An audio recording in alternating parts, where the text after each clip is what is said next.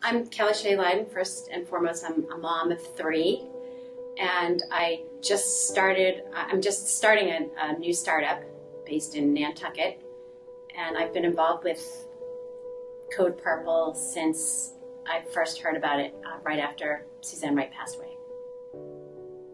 Yeah, Joe Shea. I am just recently got my captain's license, and I plan on delivering yachts and doing some boat brokering. My father was diagnosed with pancreatic cancer in December of 2014, and we were lucky enough to catch it early enough that he did have the Whipple surgery, and we had him for 19 months, which was about 10 years too short a time. Bob Shea broke the mold. The most incredible thing about him is that no matter where he went, no matter who he spoke to, he had such a genuine curiosity and interest in every single person that he met. Doesn't matter who you were, he would walk up to you and say, "Nice shirt, where are you from?" "Bob Shea, tell me your story." People are so disarmed by his genuine friendliness. He was just a wonderful, incredible person to grow up around. And, cancer was just an absolute shock to us. That, he took incredible great care of himself, exercised an hour a day, ate well, took, powdered vitamins, and visited his doctors regularly.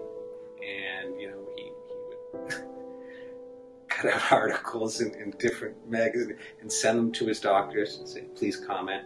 and if they didn't, he'd hound them until they did.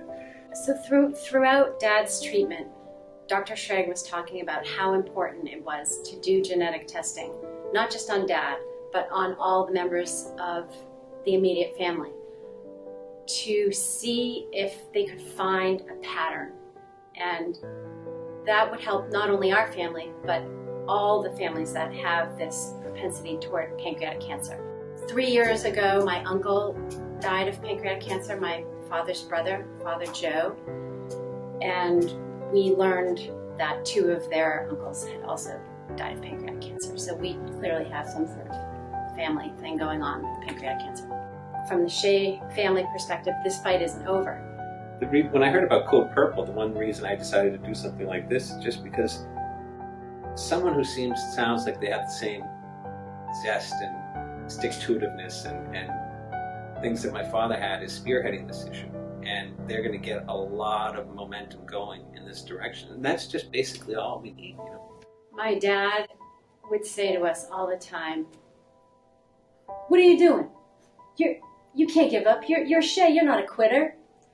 And that resonates in my mind every day. I think about everything that feels overwhelming about this battle and how easy it would be to just say, there are people smarter than me that have more medical experience, that understand the disease more, and they turn away from it.